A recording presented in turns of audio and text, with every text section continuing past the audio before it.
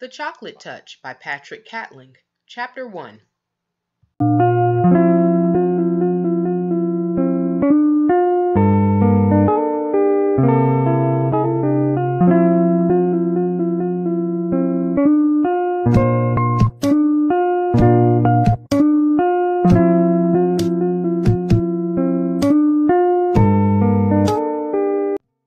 Most of the time, John Midas was a very nice boy. Every now and then, of course, he broke a rule, such as the rule against pretending to be a tiger when his sister Mary was supposed to be getting to sleep. Generally speaking, however, he behaved very well. He should have behaved better. He lived in a comfortable house, surrounded by a green lawn and wide-spreading shade trees that were suitable for climbing. His mother was gentle as well as practical.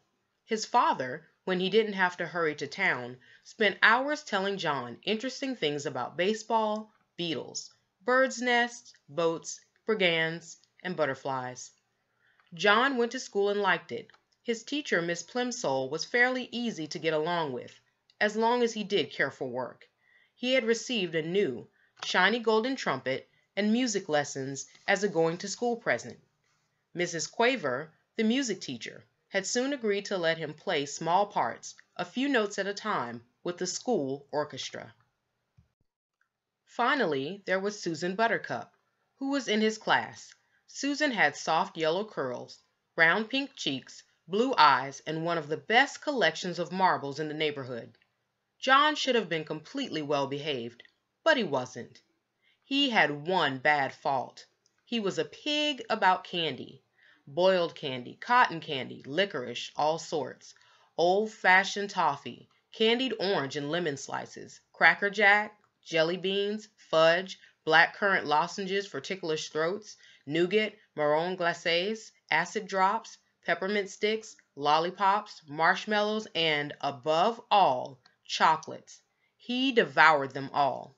While other boys and girls spent their money on model airplanes, magazines, skipping ropes, and pet lizards, John studied the candy counters. All his money went on candy, and all his candy went to himself. He never shared it. John Midas was candy mad. At lunch one Saturday, Mrs. Midas noticed a couple of little red spots on the end of John's nose. "Look," she said to Mr. Midas, "John has spots." Mr. Midas leaned forward to look at them. He gravely shook his head and clicked his tongue. John tried to look too, but it is very difficult to see the end of your own nose without a mirror, unless you happen to be an elephant with a long nose that you can bend double. When John tried to look at the end of his nose, first with one eye, and then with the other, and then with both together, all that he could see was a pink blur.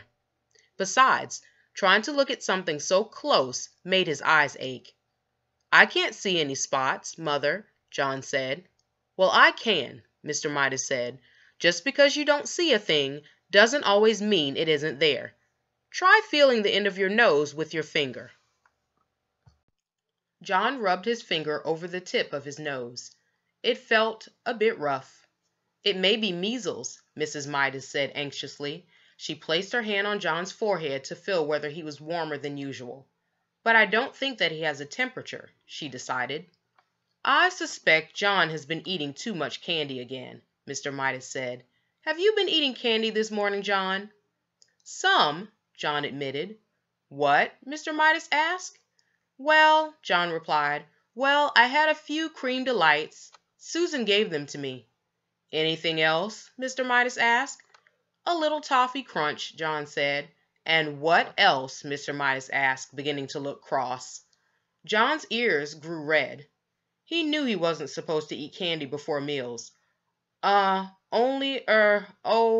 hardly anything else," he said. "John," Mr. Midas said, and his son recognized the tone. It meant that John had to tell everything. It turned out that John had been around to see most of his friends, and had managed to get candy from nearly all of them. The list he recited was a long one. "No wonder you have spots," Mr. Midas commented at last. "I think we'd better take John to see Dr. Cranium." he said to Mrs. Midas. Dr. Cranium was a tall, thin man, with a bald head and a gray mustache. He looked through his glasses at John and said, He eats lots of candy, Mr. Midas said. He hasn't been eating his meals properly, Mrs. Midas said. That's just what I thought, Dr. Cranium said. I can tell by looking at him that he eats much too much candy. The doctor shone a little electric light into John's right ear. Then he shone it into John's left ear. Then he shone it into John's nose. He told John to open wide and say, "Ah." Then he shone the light into John's mouth. Much too much candy. Gracious me, he seems to be full of candy. He told John to sit down and relax. Then he picked up a small, rubber-headed hammer and gave John a light tap on the right knee, just below the joint. John's foot gave a weak kick. John giggled. "It's nothing to laugh about," Mr. Midas said. "No, John," the doctor reproved him. "A healthy little boy who didn't eat too much candy would kick harder than that." "I'm sorry," John said politely, "but I can kick harder if you want me to." He gave a sudden high kick which knocked the hammer out of Dr. Cranium's hand. It landed on its rubber head and bounced across the room. "John!" exclaimed Mrs. Midas. "I'm so sorry, Dr. Cranium." "John, tell the doctor you're sorry for kicking his hammer."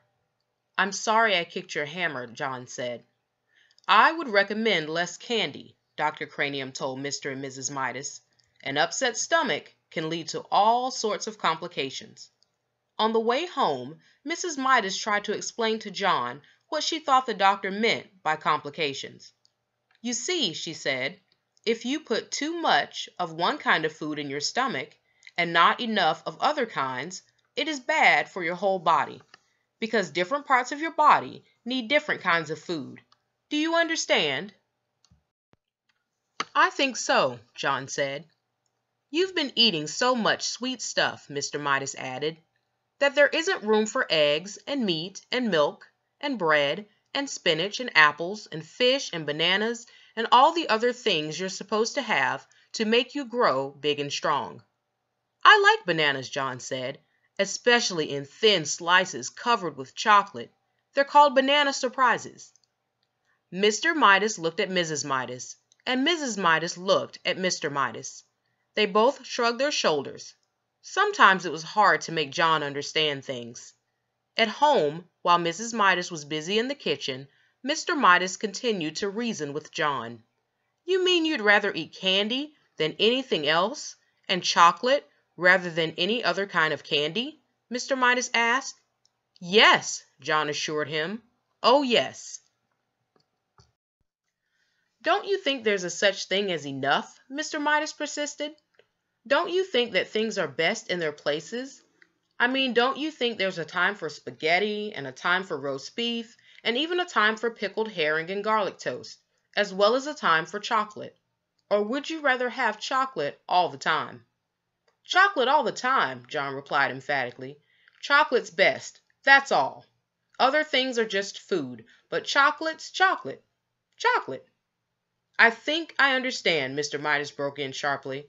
"Very well." He took a deep breath and went on. "John," he said, "if you can't understand what sort of diet is really best for you, can't you at least get it in your head that you make your mother very unhappy when you eat so much candy that you can't eat anything else?" The conversation always seemed to get around to the effect of John's candy eating on John's mother. John couldn't see how it could possibly do her any harm if he ate candy. He sat silent for a moment. Then he said, "May I go out and play, please, Daddy?"